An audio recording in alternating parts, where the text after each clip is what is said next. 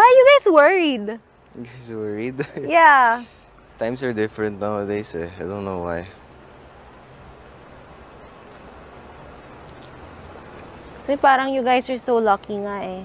Tingnan mo, you've got, siguro hindi nyo pa na-realize, yung mga opportunities nyo, they're coming in such a young age. Yeah. Diba?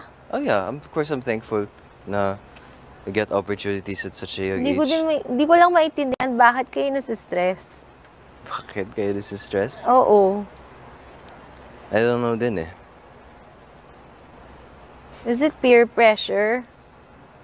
No, I don't really care about my peers. Okay. I mean, it's not that I don't care, parang like, whatever. But, not peer pressure eh. Ano siya? Gusto ko lang talaga maintindihan. Self-pressure, I guess. Parang you're too hard on yourself, ganon? Yeah, a lot people don't like to admit it, but ayun, yeah, a lot of people my age, like, very hard on themselves, even, admittedly, even me. I'm also hard on myself sometimes. I'm telling you, you're so talented, though. Thank you. But, ayun, I guess, I kind of blame social media din eh. I knew it. Yeah. Kasi parang everyone's showing perfection, alam mo yun? Yeah, that's true.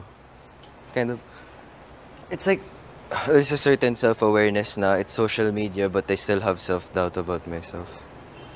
You know? It's like you're aware, but you still do it.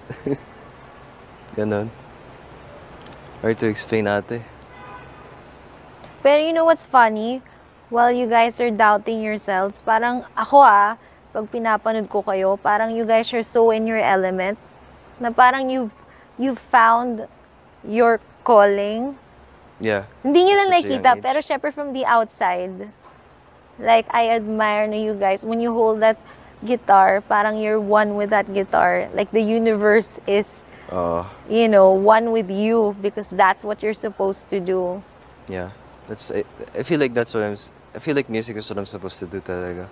Oh, kasi parang you start becoming very, creative, and parang you light up when you hold that guitar. Oh yeah, I do light up. So then, balik ako. Bakit kayo nasistress? Ang lucky-lucky nyo nga eh. Madaming tao naghahanap ng purpose nila sa buhay. Yeah. Alam mo yun? That's true. But we don't really have a concrete answer nga why we're stressed eh. But ayun, like, it's nice not having a phone, honestly.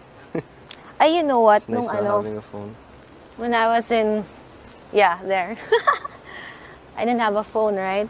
I actually appreciated it. Yung silence, hindi naman yung silence, pero parang yung creativity na ikaw lang, na ikaw yung gumagawa, na hindi ko kailangan tumingin sa iba, tas parang inisip mo, baka mas magaling sa kanya, wag na lang. Yung galing talaga sa'yo. Diba? Tas lahat ng mga na-experience mo, nalalagay mo dun sa... Ay, you're eating na ba? Oh my gosh, come on, kids. Kids, let's eat. Alright. Oh, you wanna... Okay. No, sige. Let's go. Walang hiya! Kala ko matagal pa.